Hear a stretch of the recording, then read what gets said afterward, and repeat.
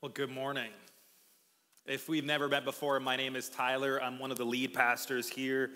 I lead alongside of my amazing wife, Lee. We're glad that you are with us. We're continuing this series on the early church. We will look at the book of Acts, and we investigate what can we learn from the birth of the church, and what is it that we need to reflect and even go back to. Before we even dig into this passage, I want us to pray. God, in this moment, we want you. I want you. I want you to be the one that speaks. You to be the one that empowers these words to impact people. God, I pray that you would maybe quiet some of the things that we bring in so that we can hear your still small voice. But God, if there's people in the room, and I know there are, that are walking in with heaviness and burdens and baggage, God, would you remind us in these next few moments, in this day, in this week, that you actually want those things from us? That you're not wanting us to pretend like everything is good when it is not. You're not asking us to come to you with this version of ourselves that we think is adequate and worthy of love. You ask us to come as we are and experience your tremendous and scandalous grace. God, this morning we give all that we have to you. We want to meet with you. Holy Spirit, come. Have your way. Amen. Today I want to spend some time in Acts 9, 1 to 19. So you can grab your Bibles if you have them and turn to Acts 9, Acts chapter 9, starting in verse 1. And I'm going to be reading from the New Living Translation. And so if you have your app on your phone, you're welcome to use that, or the Bible verses, the scripture will be on the screen. It's important that you know that Acts and Luke are like two parts of the same book. Written by Luke, we have Luke and then a continuation in Acts. And so Luke is the author who is unpacking what happens in the church as a result of Jesus. And in this passage of Acts, we find Saul.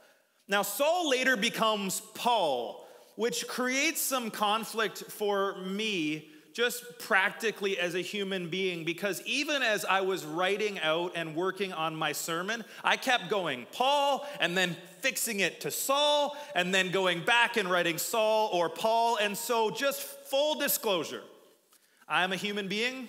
I am far from perfect, clearly. And so if I say Paul, I mean Saul. And if I say Saul, I mean Saul. Paul, Saul, Saul, Paul. Same guy. Okay? Same guy. Give me some grace. I had to keep correcting it in here. And so we're looking at Saul, who then becomes Paul.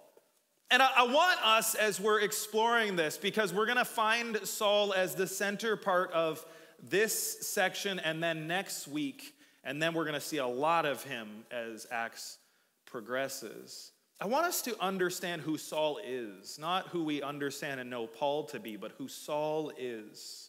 Because I think that it makes this historical, biblical account especially powerful. In a previous week, I talked about Stephen, the first martyr who lost his life by stoning.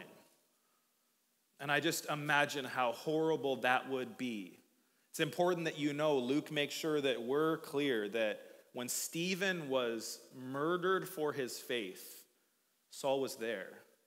Saul agreed with the killing completely. And in Acts 8, verse 3, we find that Saul was going everywhere to destroy the church. Okay, so even before we get to Acts 9, we're beginning to see a little bit of a picture of who Saul is. Agreed completely with the stoning of an innocent man. And then he's going everywhere to, destroy the church. And so in Acts 9, verse 1, Luke tells us this. He says this: "Meanwhile, Saul was uttering threats with every breath and was eager to kill the Lord's followers. So he went to the high priest." Now just think about the beginning of this verse for a moment. Saul was uttering threats with every single breath. consistently and constantly uttering threats. He was eager to kill the Lord's followers. This is not a passive view. This is not I'm annoyed by them. He wanted to kill them.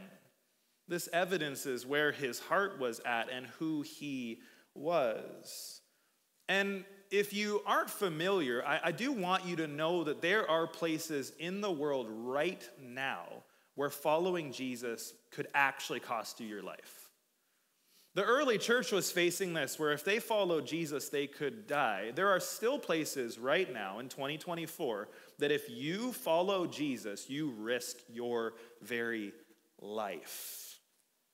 Now, I want you to imagine for a moment if you lived in one of those places, or if you were familiar with the leaders of the movements of the people that would kill Christians. If you are familiar with those people, with the leaders that were instrumental in hunting down and killing Christians, if that person, that leader walked in the room or was in your community, you would be understandably nervous. You would be looking and going, I know what that guy has done. I know what that means, and immediately start to build some things in your mind. You would be understandably on edge. Now, this would have been similar to the view that the early church had of Saul. Saul was not someone that early Christians would have been excited about seeing, because in non-conceptual terms, in actual terms, if we saw Saul, death may follow him. And so there would be this weight in interaction and understanding who Saul is. And Saul is going around and he's uttering threats, and he was eager to kill Jesus' followers. And it says that he went to the high priest, and in verse 2, he requested letters addressed to the synagogues in Damascus, asking for their cooperation in the arrest of any followers of the way he found there. He wanted to bring them, both men and women, back to Jerusalem in chains. And so we find that Saul isn't content to just breathe out threats. He's not just breathing out threats of violence. Instead, he was looking to the religious leaders to give permission and cooperation to arrest followers of the way. Now, this language is valuable and important. I talked about it in previous weeks. Early Christians weren't called Christians. They were actually called followers of the way. And I think this language is beautiful. Because when you think about a follower of a way, it's not just a set of beliefs that you arrive at some point and then just park and go, at least I got into heaven and I'm good. Followers of the way denote a people that go and turn from the way of the world and instead embrace the way of Jesus in every single area of their life. It's a far more active pursuit than simply at one point saying, you know what, I think I'm interested in this and maybe I'll show up every once in a while at the church. Followers of the way. It has this like beautiful ring to it too, where you can just imagine the Israelites and the Romans and some of the people going, is he a follower of the way? It has a beautiful way of kind of skirting some of the baggage that even we have or that people around us have around Jesus. Followers of the way. And Saul is committed to seeking out followers of the way of Jesus to take them back to Jerusalem in chains. It says that men and women, like he didn't care. Men, women, put them in chains and take them back to Jerusalem. And in Acts 9, verse 3, we learn that this was something he was taking very seriously. It says as he was approaching Damascus on this mission. This was a mission for him. This was not something that he was viewing as insignificant. He was on a mission. And as he was on this mission, on the way to Damascus, a light from heaven suddenly shone down around him. He fell to the ground and heard a voice saying to him, Saul, Saul, why are you persecuting me? Who are you, Lord? Saul asked. And the voice replied, I am Jesus, the one you are persecuting. Now get up and go into the city, and you will be told what you must do. And verse 7, The men with Saul stood speechless, for they heard the sound of someone's voice, but saw no one. Saul picked himself up off the ground, but when he opened his eyes, he was blind. And so his companions led him by the hand to Damascus. He remained there blind for 3 days and did not eat or drink. Here you have this moment. Saul's on a mission. Jesus meets with him on the road to Damascus. It's helpful for us to understand what this trip would have been like, because I think in our mind, if we don't have kind of an idea of geography, we're like, I don't know, could have been 20 minutes, 40 minutes, an hour. This was a 200 and roughly, just a little over 240 kilometer trek that he's walking. 240 kilometers, not exactly a short trip. It would have taken approximately a week. A week of walking. Now, I don't know what you're like if you go for walks. I have found walking to be really restorative for me. But one of the things that I notice is that as I'm walking, as I'm engaged with my body just in rhythm and stride, my brain is able to process. My body is preoccupied with just moving, and my brain can take things and work them over and consider them. And when we walk, we're often present with our thoughts. So imagine Saul, who is committed to taking out Jesus' followers of the way, and he has a week of ruminating and thinking and imagining what he's going to do.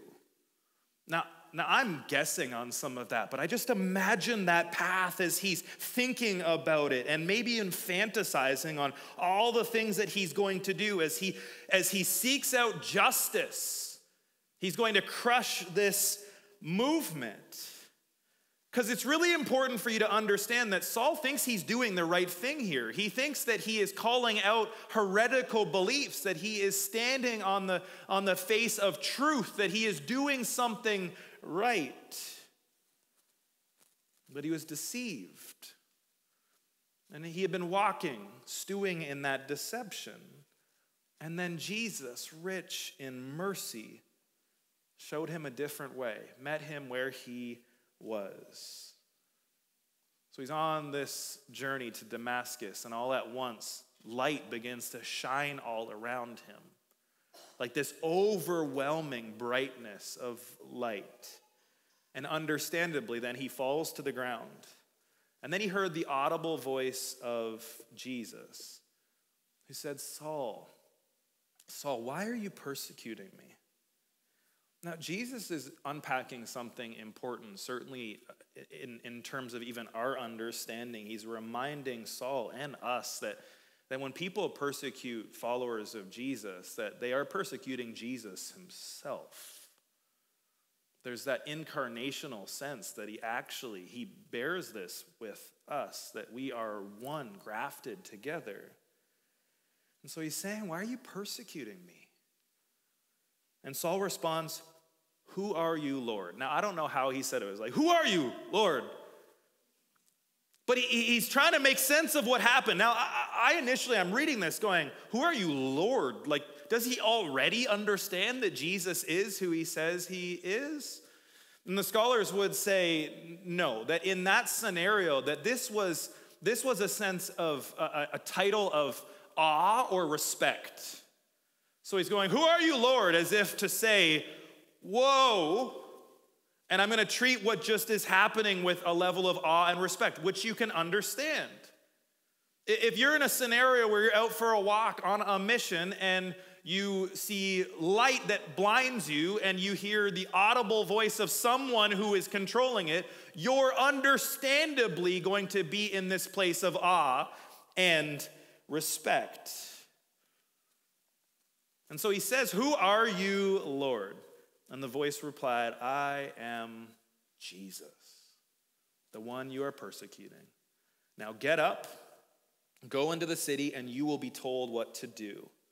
And here we learn that Saul wasn't by himself. It says that the men with Saul stood speechless, for they heard the voice or the sound of someone's voice, but saw no one. And Saul picked himself up off the ground, and when he opened his eyes, he was blind. So his companions led him by the hand to Damascus. He remained there blind for 3 days and did not eat or drink. So Saul has heard Jesus.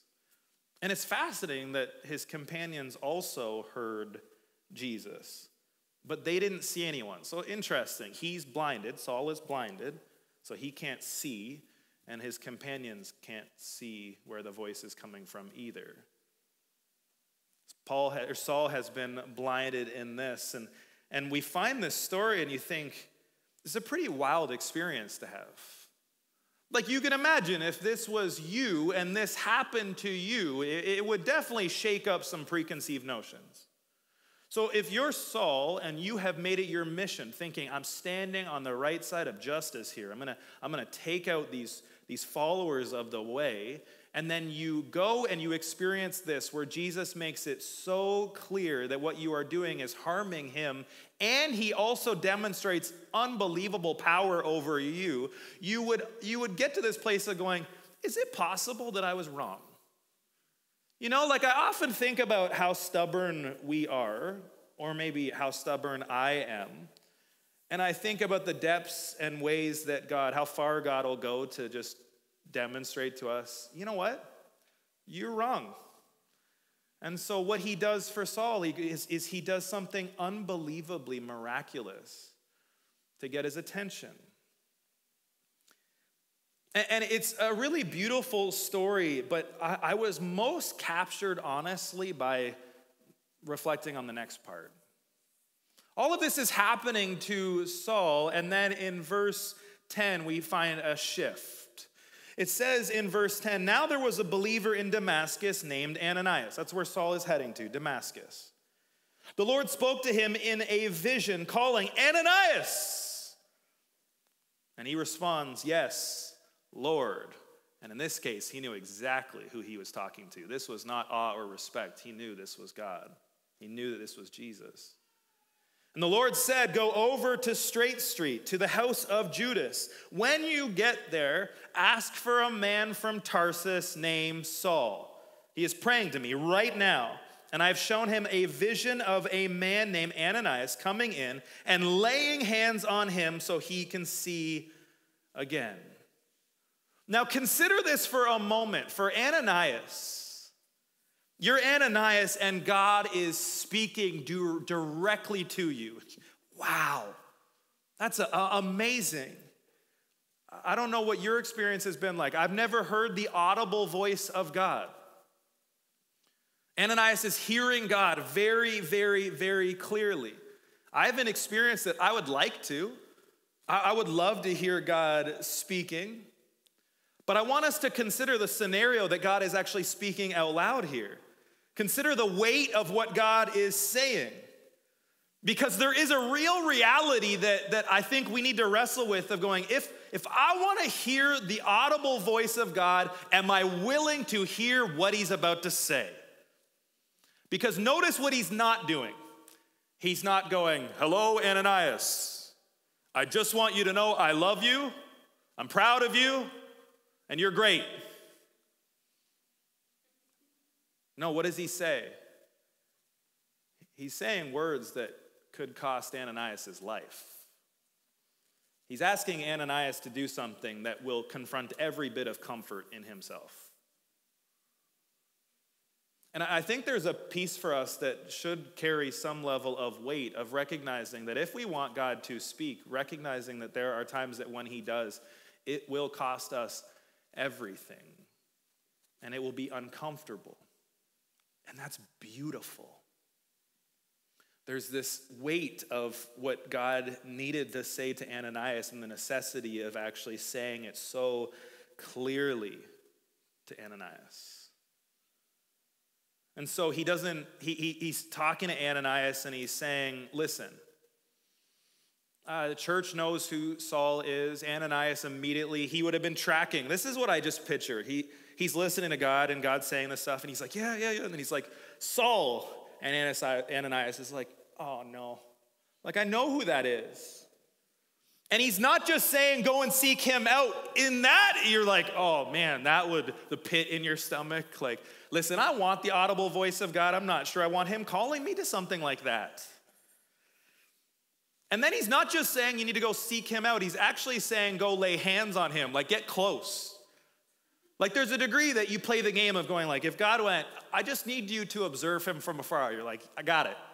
You're like, he's like, go over to him. You're like, I don't want to. Which makes complete sense why he responded next with, but Lord. And notice it says, exclaimed Ananias. So I think he's like, but Lord. Maybe with like a voice crack, but Lord. And he says, I've heard many people talk about the terrible things this man has done to the believers in Jerusalem. And he is authorized by the leading priests to arrest everyone who calls upon your name. Like Ananias knows exactly what God's asking him to do, and he understands the significance of this. And I think even in this is a beautiful representation of what it looks like to actually have conversations with God. I think in our minds, we think we need to come with some sort of like a polished version of, I'm going to tell God the things that I think he wants to hear. And God's going, I actually really want you. And you're like, no. And so we find Ananias, he's honest here. He's like, listen, I know who this guy is. I know the terrible things that he has done. And beyond that, he has power. He has positional power to do things, to arrest me. And so Ananias expresses that to God. And God doesn't belittle his lack of faith. He doesn't look and go, oh, Ananias, you terrible, terrible follower of the way of Jesus. Instead, he just calls him again to go. But then he attaches a why. He says in the next verse, in verse 15, the Lord said, go. For Saul is my chosen instrument to take my message to the Gentiles and to kings, as well as to the people of Israel. There are moments that God asks us to do things, and our question is, why? And I'd love to tell you that every single time that we ask that question that God goes, let me tell you. Like in this, for Saul is my chosen instrument. And you go, I would like that clarity all of the time. And yet in this scenario, we see the weight and gravity of the situation. And so God is very, very clear with Ananias. Now, I just want you in all of this to imagine the internal dialogue and the push and pull that Ananias is feeling. Like on one hand, he's like, wow, God is speaking. And on the other hand, he's like, I don't want to do what he's asking me to do. He's like, I know who this guy is. He's pulling men and women out of their houses, jailing them, murdering people. Like this is a big deal. And then he's hearing, wait, so God's saying he's going to use this man as a chosen instrument to take his message to the Gentiles, that's the non-Jews, to the kings, as well as to the people of Israel. It's a big deal. And we find in the next verse something really interesting where God goes even further. He explains what Saul is about to do, but he explains the cost to Ananias. And I wonder if there was just a little bit of Ananias is going, okay, he's with us, because this could cost him everything. It says in verse 16, God's speaking and he says, and I will show him, Saul, how much he must suffer for my name's sake. Again, we have this beautiful vision of God speaking to us, and sometimes the reminder that as he speaks to us, that it may actually require us to suffer and experience difficulty. And it conflicts with some things in our minds, because we go, well, I thought following Jesus meant everything gets easier. Who told you that? Because I think if we look at the biblical accounts, we will not find that. And yet, in our cultural moment, we find, well, it should all be up and to the right. There's a cost. And it's really important for us as Jesus followers to actually count the cost. and actually communicate with each other that there is a cost to actually following Jesus. If we're comparing the way of the world and the way of Jesus, it tells us that we must give something up. That is the way of the world. And there's a real reality that following Jesus will cost us everything, our very life. And then it begs the question, is the cost worth it? And I believe with all of my heart that anything that I'm giving up is so small and insignificant to everything that God gives me. But I also think that there's moments for us to reflect and going, this is going to cost me. I think when we just become really comfortable being Sunday Christians or just as a ticket into heaven, we kind of go, okay, I'm okay with following Jesus as long as he doesn't step in my life into certain areas that I have said no and out of bounds to. I'm okay with following Jesus if it means I go to church every once in a while. Not if it challenges me too much, but I'm okay with that. I'm okay if I can fit him into my busy schedule. And what Jesus comes to offer us is he comes to be Lord of our entire life, upending everything, transforming every single part of us. And so as Jesus followers, the reality is that when we begin to follow him, we can't fully understand all that it will cost us. We'll learn that over time, but there is a degree that we have to at least come to terms with that actually following Jesus costs us. It costs us our comfort. It costs us our coping strategies. Like some of us, we go, I'm trusting in God and my 17 hours of worrying every single week. Or I'm trusting in God and also my anger that guards this broken heart. We have all sorts of things that we go, I want Jesus. And some of these other things, if you could just, I don't really want you to confront that. There's a philosopher and theologian named Dallas Willard that says that there's no problem that we have as human beings that apprenticeship to Jesus can't solve. Now that creates some tension for many of us because you're like, well, are you just saying it's only Jesus? And I go, well, the more and more that you conform your life to the way of Jesus, the more and more that you experience the kind of life that you were made for. But it requires us at some level identifying there are some areas that are difficult for me. There's some places that I'm not sure. I'm willing to trust God, but I kind of want to hold on to my money. I'm willing to trust God, but I kind of want to do whatever I want with my life. And so God is saying to Ananias, reminding him of something that he would have already known, that there is a cost. Now he's connecting it to what Paul is about to do. And it's almost like in direct connection to the scale of what Saul is about to do is the degree that he will suffer. And again, like we go, I want to do big things. God, I want to do big things for you. And he goes, count the cost first, please. Because the consequence of that, if we look at Scripture, is we see that there is a substantial amount that we must endure in order for us to go and be who God asks us to be. And I want you to know it's worth every little bit of it. But I don't want to be dishonest and go, oh no, it's great, easy. It's just better. And so Ananias is invited to step out here and risk something. In fact, risk everything. But he knew that there was a cost to him, and there was also a cost to Saul's future. He understood that there was a lot at stake. He understood the stakes were high. And so Ananias went and he found Saul, and he laid his hands on him, and he said, Brother Saul, the Lord Jesus, who appeared to you on the road, has sent me so that you might regain your sight and be filled with the Holy Spirit. I don't want us to miss even just this, that he actually calls Saul Brother Saul. He's talking to God, and he's like, you know what this guy has done? You know all the things that he's doing? And then by the time he goes to him, he's laying, and he goes, Brother Saul, like, welcome to the family. And I just imagine the stuff in that. Like, if you're looking at Saul, and you're part of the early church, and you were there when Stephen was murdered, and you're like, Brother Saul?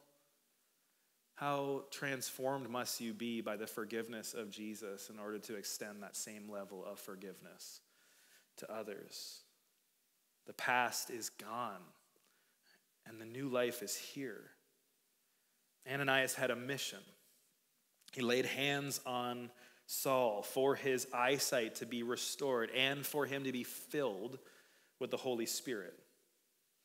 And in verse 18, instantly something like scales fell from Saul's eyes, and he regained his sight. Then he got up, and he was baptized. Afterward, he ate some food and regained his strength. Now, I do want to just, as an aside, just talk very briefly about baptism. I want you to notice what happens here. Saul meets with Jesus. Ananias prays for him. He experiences healing. He gets filled with the Holy Spirit, gets baptized.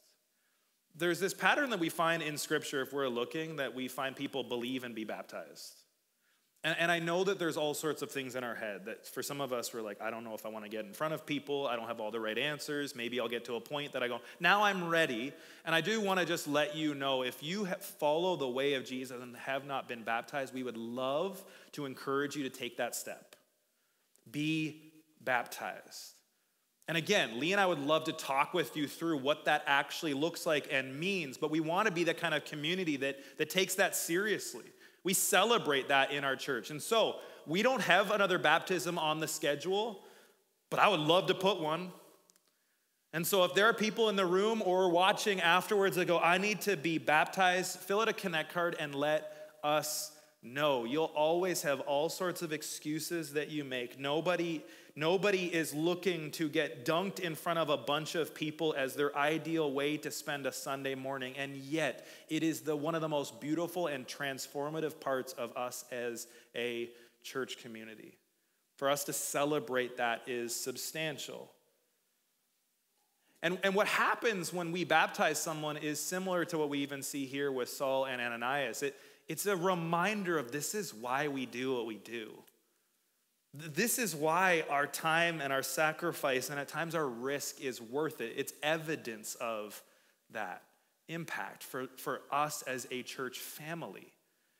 So Ananias has stepped out, risked something for Saul, and as a result of it, Saul gets baptized. Ananias steps out in faith. He prays for Saul. His eyesight is restored, and he's filled with the Holy Spirit. And Saul goes on to become Paul, the man who wrote the majority of the New Testament, letters to churches he started. He planted churches and advanced the church in a way that brought us to here today. The church exploded because of Saul, who became Paul, who surrendered to God's leading. Because of Ananias, who said yes when it could cost them everything. It's so beautiful when you think about what Paul eventually does when we consider Saul's life. And so was it worth the risk for Ananias? Absolutely. But I want us for a moment to think, before we think more about Ananias, to consider even the transformation in Saul's life, the beauty that we find here. I was reading something in one of the commentaries that I thought was really interesting. In the beginning of the passage that I read, Luke is telling us, in the beginning of this chapter, that Saul was uttering threats with every breath. So hold in tension your idea around transformation and all that he did in Saul's life. And at the beginning, Luke is telling us that he was uttering threats with every single breath. Now here we actually find allusion to the imagery of a wild beast. The word that's used here is actually referenced in Psalm 80. There's an interconnection, and it speaks to this idea of a wild boar in a vineyard. Wild boar just ripping everything apart. And that is what Saul was. That's how Saul is being described. Now, even this is a powerful image for us. Because we begin to think, oh, that's who Saul is, like a wild boar ripping apart the vineyard. And if you're familiar with biblical language, there's a lot in there around us as part of the vine, grafted into the community, bearing fruit. And so Saul's in there ripping it apart. He is a wild beast. But then the language goes even further, where it is talking about someone whose heart is cruel and sadistic. Okay, so this is who Saul is. This is what is in Saul. And so as I was reading, there was a quote by John Calvin that I thought was so fascinating. So you think about this wild beast, this boar, this person who's trying to harm and hurt everything. And Calvin says this: God's grace is seen not only in such a cruel wolf being turned into a sheep, but also in his assuming the character of a shepherd. So he's destructive, like a wild boar in a vineyard. He's like a wolf killing the sheep. And God's grace turns the wolf into a sheep who becomes a shepherd. It's the reminder for us of God's immense and powerful grace. From a wolf to a shepherd. From someone like a boar destroying the vineyard to someone building it. Complete transformation that lasts. Saul goes from being someone that persecutes Christians to leading Christians who then experience persecution. Calling them into a life of risk, centered with Jesus, faith that costs him. And there is such a powerful reminder for us in Saul's life to remind ourselves that no one is too far from Jesus. Last week, I was talking, and one of the pieces that I was talking about was that we don't want to underestimate what God is already doing in the lives of people. And I want to just remind us as a community, we also don't want to underestimate what God can do in the lives of people. God is at work, and God is able to do unbelievable things. Now, it confronts some stuff in us, because we're like, yeah, no, I know that. I know that. But if we begin to think about the people in our lives, or people that we know, or people that we even know from afar, there are people that we put in the category of going, but not them. Everyone else, yes, I believe it, but not them. And Saul's story reminds us and the church that there is no one who is too far from Jesus. We have repeated stories in our biblical and historical accounts where we see this story continuing to remind ourselves. Here we discover that the sovereign, life-changing grace of God through Jesus can change everything. While Saul was still persecuting and setting out to destroy the church, Jesus intervenes. Not while he's a finished product or not while he came to the end of himself, but instead when he is on the way to do something, on the way to go after the church, Jesus stepped in and changed everything. Grace has the ability to redeem someone who seems irredeemable. And maybe in your mind you'll already go, I can think of some people. Don't say them out loud. I mean, say them out loud to God. Maybe not other people, like, hey, that person, definitely not. But there are people in our lives, let's be honest, that we think they seem irredeemable. There are people we watch on TV, people we see from afar that we go, never them. And God's grace that is scandalous and transformative and changes everything reminds us no one is too far from him. And I recognize that even in saying that there are some of us that we feel like this. Maybe we've followed Jesus, or maybe we've never followed Jesus, and we look at our life and go, okay, but if you actually knew me, if people actually knew me and all the stuff that I've struggled with, or the things that I've done, I think they just go, you know what, God's love is great, but not great enough for you. And I don't know what you've done. I'm willing to bet you probably haven't pulled people out of their homes to have them murdered. And you hear a story like that and you just go, okay, in the grand scheme of things, all the things that I've done and all the things that I think make me unworthy of love, God continues to remind me through Scripture that actually he loves us through those things, and he sees us where we were, and he goes, no, I have grace for you. Give your life to me. Surrender everything to me and experience the kind of grace that you could never earn on your own. It's a beautiful reminder for us, and I think some of us in the room, we just need to be reminded of that again. I think for us, we go, okay, we're saved by grace through faith. And we go, yeah. And then as soon as we come to faith and we're like, I don't know, I feel like I don't deserve any of this, which is partially true. We don't deserve it, and yet God lavishes it on us. We get to live as sons and daughters of the creator of the entire universe. We experience grace that makes no sense based on who we are, what we've done. It only makes sense in Jesus. And for some of us, we need to continue to remind ourselves of that truth. To go, okay, the gospel is good news. It's the news that I actually am loved, beloved, transformed by his power. And that if I'll live my life in surrender to him, I can experience a level of freedom that the world only claims to offer. Does it cost you everything? Yeah. Do you lose everything that doesn't matter to gain everything that does? Absolutely.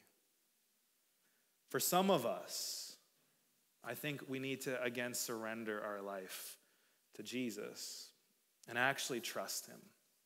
For some of us, I think we experienced this at one point. We knew who we were before. We experienced Jesus. Our life was changed. And we went, wow, this is amazing. We told stories. Look what God has done. And then over time, it atrophied. And we thought about what God did once a long time ago. And maybe it just kind of set it up to the side. For some of us, what we've done is we go the other way. And we're like, you know what? I think I figured some of this out, and we start to be really critical of other people and judgmental in a comparison way. We're like, I'm so much better than that person. I can't believe the things that they're struggling with. And there are times that God's like, hey, you remember who you were?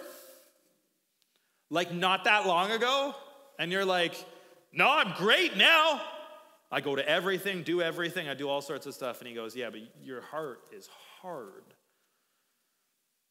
For some of us, I think we need to be reminded yet again of the scandalous grace and its power for other people. Because the reality is that I talk every single week and remind us that there are people around us that are positioned, that God has positioned on purpose. And I do want to use this as a moment to remind you that those people may not be the people you think. It may be the coworker that drives you nuts. It may be the kid in class that you're like, dude, please, just shut up, please. And God's like, I'm going to use you. It may be the person that you're like, actually, this person really wounded me. And maybe, just maybe, through God's redemptive grace and healing and forgiveness, that person could come to a saving knowledge of Jesus through the very person they wounded. I don't know.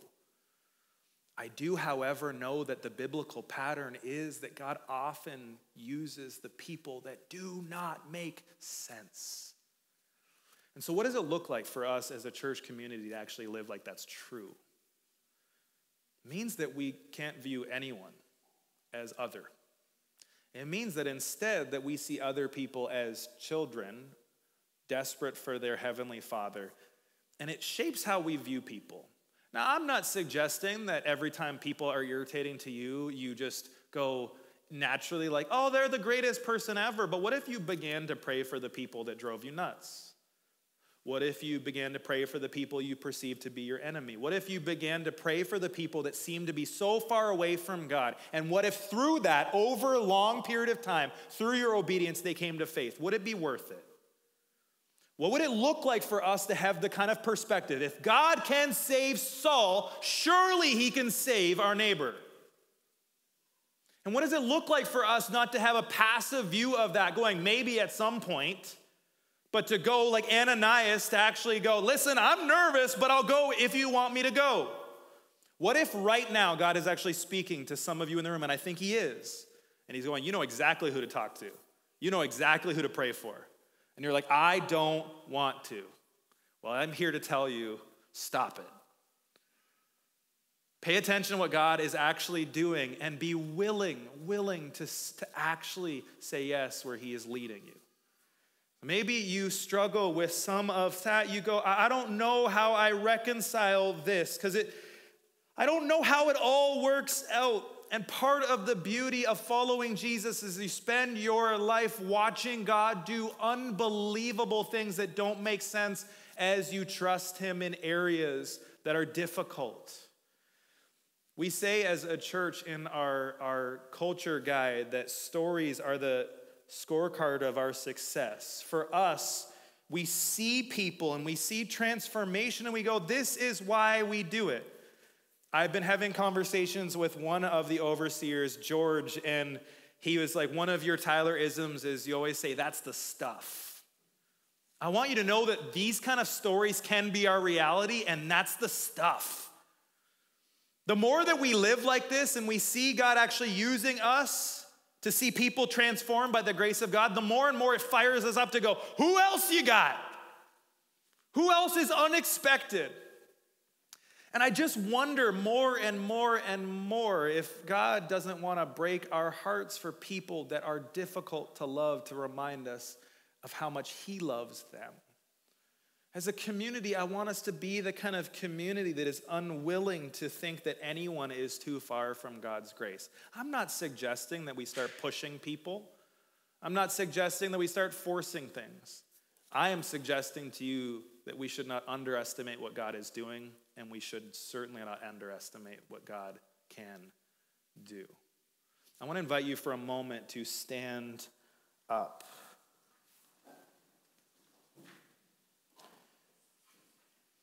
Would you close your eyes for a moment? And I want you to picture maybe if someone came to your mind, or you could ask God, but if someone came to your mind, the person that you imagine in your life that seems so far from God, that seems to be in some ways irredeemable, in some ways closed off, or really difficult to love. And I want to ask God to bring that person to our mind. God, help us to see the people that you've positioned around us that, like Saul, aren't easy to love. And God, I ask that you would, in this moment and in this week, give us an open door for that person specifically that comes to mind. A scenario where you intersect us with their lives, and maybe, just maybe, there's an opportunity for a step of obedience. God, give each of us the courage to step into whatever you want us to step into. God, help us to believe that the same grace that changed Saul can change the life of the people around us. Help us to demonstrate your love in an undeniable way. Help us to be courageous in praying for others. God, use us. We need you. God, we want you to be the one that works. Build our faith to take steps. God, have your way. Amen. I want you to know that living like this demonstrates a substantial challenge for us. I'll just call the worship team up as I'm wrapping up. But this kind of life demonstrates a real challenge, and at some level, considering the cost. Because in order for us to do what God wants us to do, to see the people that seem to be irredeemable, to experience redemption through God, it will cost us. And at some level, I want you to know that following the way of Jesus means surrendering your comfort. And so as we respond in worship, as we close even, as we move towards the closing, I want to call us as a community to the kind of faith that sees people experience the grace of God, that we can then in turn look at and go, it is real, changes everything. Look, if it could change this person, it could change your person. And we stir each other's faith up. as we become more and more surrendered to the way of Jesus in our life. Let's worship in response.